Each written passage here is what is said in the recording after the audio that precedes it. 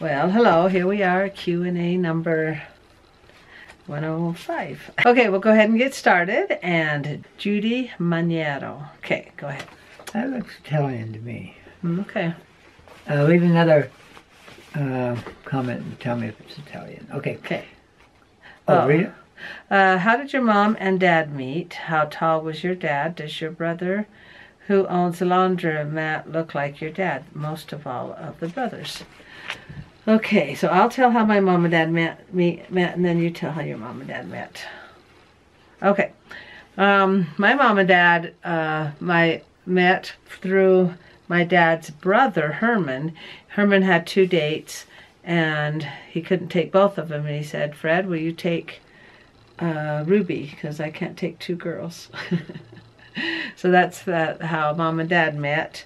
Okay. And my dad, I don't know, how tall is he? About 5'9"? That is tallest, because people kind of shrink when they get older. And yes, the one that owns a laundromat he could be my dad's twin. They just look alike, really look alike. I wouldn't say twin, but they look alike. Okay. And how'd your mom and dad meet? They met at dances that farmers would go to. Up in Canada? Yeah, up in Canada, and they'd have to drive by horse and buggy for quite a long ways. And eventually and so they couldn't go home the same night, so they'd usually, I guess, just bring some blankets with them and sleep on the floor. He asked her to dance or something? Yep. And oh, yeah. Yeah, they would just do all-nighter dances out there in Canada. The farmers needed those dances so they could get unstressed and stuff. Okay, then how did so they got divorced, and then how did your mom meet your stepdad? It was an arranged marriage through genealogy. She came to a reunion, and they were distant cousins, about 4th or 5th cousins. And so your grandma invited Jean or Maureen to the reunion? Let's see. No, she organized a reunion here in Salt Lake. Your grandma did, and Jean turned up for it, and they got to know each other. There's no inviting. Yeah, I was just wondering if they did or not. Okay, well, that's cool. Okay, so that's how they met. Proud auntie of 3. Proud auntie X3. X3, okay, times 3. Yeah, she says she doesn't have any children of her own, and she has 3. Where does it say that? Well, she explained it in one of the comments of why she's called that, and so she is really proud of auntie of 3. Okay, what's our favorite sweet treats? Ooh. Oh, it's a toss-up between... I don't know if we have enough time. Plain old chocolate. And anything made of chocolate. And I like chocolate with nuts in it. It's just really, anything with chocolate in it. And my favorite chocolate are the truffles that kind of melt in your mouth. Yeah, those are my favorites. Those are our favorites. Okay. Yeah. And there's a question, and this is still proud auntie. Were you always a stay-at-home mom, or did you work outside of the home?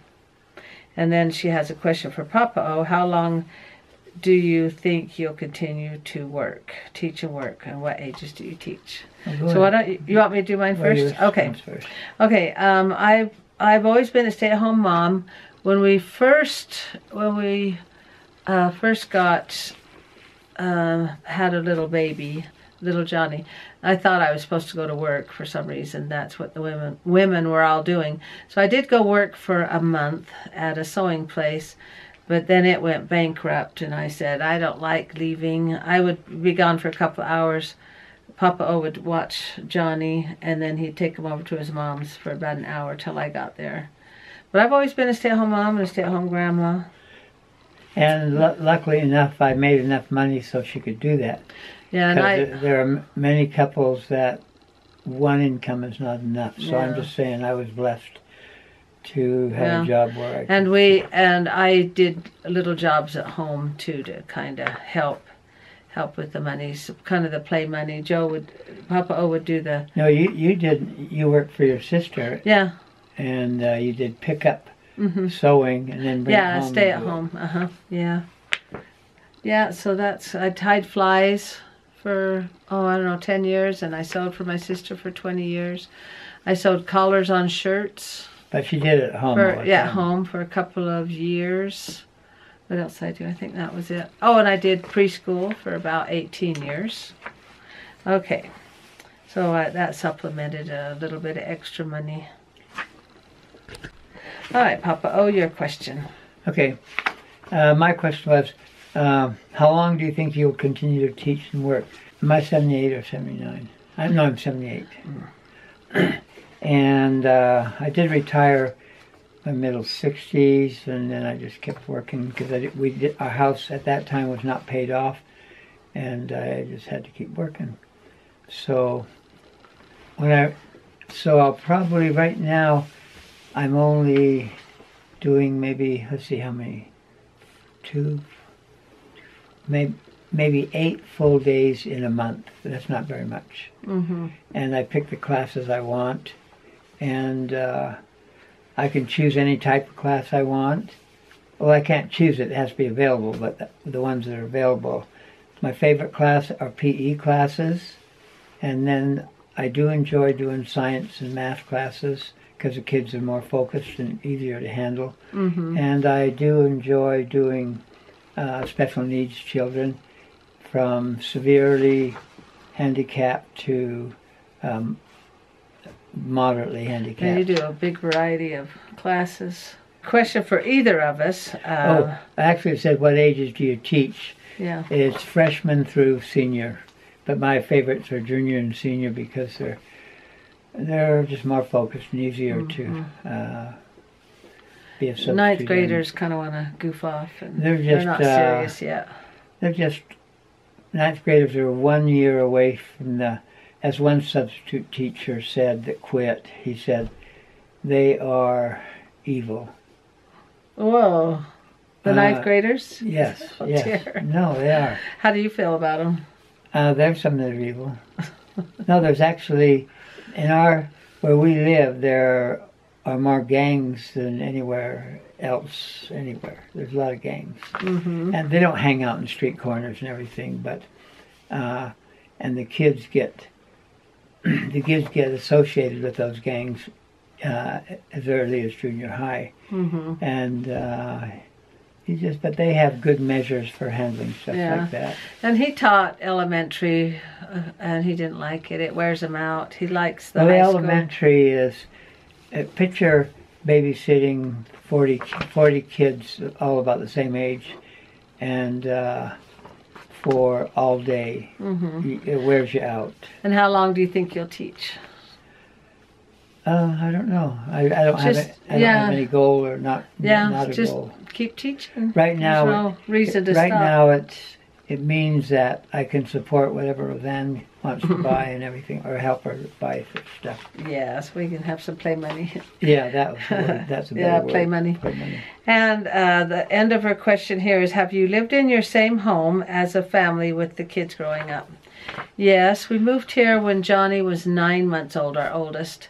And then we've been here ever since. Well, let's say our dream home, our temporary home till we could find our dream home, turned into our dream home. And now, we wouldn't. We were going to stay a year.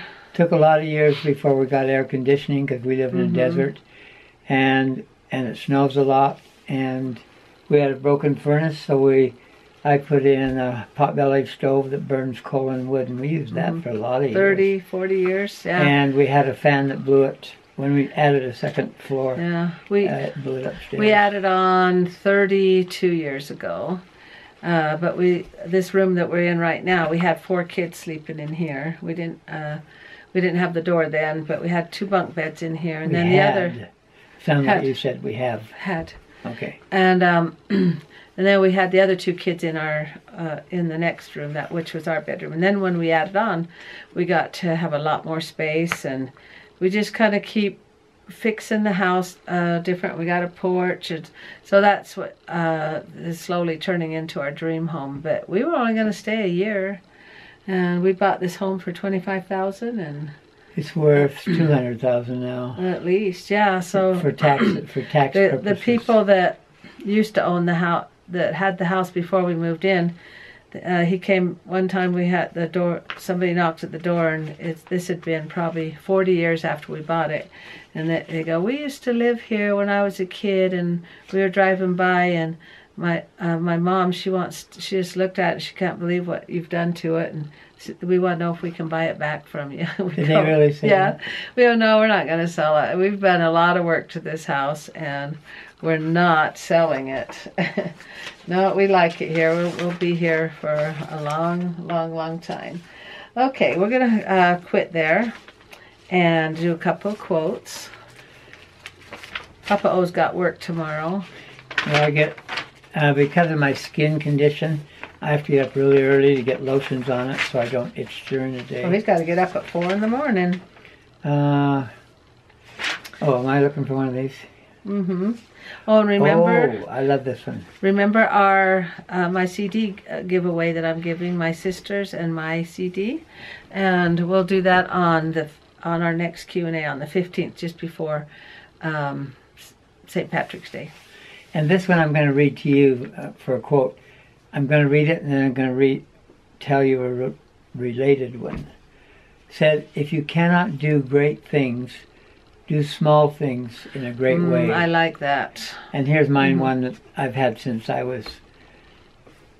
somebody told it to me when I was a teenager, and it stuck with me my whole life. It said, "Anything worth doing at all is worth doing well." Abraham Lincoln, I think. Yeah. And that's related to that. Yeah, and that's related to that. So don't ever think that you have to do some great grand thing to make a difference in the world. It's actually the small things. It's what fills the ocean. The great little things, drops of rain. The great things are what you do for other people. Mm-hmm. Yeah. And let's see. Work like you don't need the money. Let's see, how would that be? Like you don't. Well, remember, that means you don't work. Your you job. don't have to work at all. Your job at Eunice. No, you need the money, but your job at Eunice, you loved it so much. You said, "Boy, I would do this for free." But I said, "Don't tell them that. We need the money." I had a contracting job in the early days of the internet to do a website for a community college, and I enjoyed it so much. Mm-hmm. They paid me. This has been probably 30 years ago. They paid me $2,000 to do it, and they said, and I didn't tell them. And I said, I would have done this for free. Yeah, don't tell them you do it for free. It's so much fun doing this. Yeah, so that's why work like you don't need the money. Just put your whole heart and soul into it, and just try and love what you're doing, and love like you've never been hurt, and dance like nobody's watching. Like you know how, or like you're singing in the car, or as you're walking down the street and stuff. Then you see that you're really getting into it, and then you see somebody's watching, and you go, oh, and you get real embarrassed, and you think, oh my gosh. But just if somebody catches you doing that, just keep dancing along, and they'll probably just have a good chuckle. Just like that song, Singing in the Rain. Singing in the rain, and love like you've never been hurt. It's better to have loved and lost than not to have loved at all. Just don't let fear run your life, and don't be afraid to do the things that you enjoy, because somebody might say something, or somebody might laugh at you, or somebody might look at you funny. So just enjoy it. Yep. Well, thanks for liking, commenting, and subscribing, and that was a lot of fun, and keep the questions coming, and thank you, and good night, everybody. Good night. And remember to let me know if you want to be entered in the contest. Thank you. Are you going to say something else? No. Oh, okay.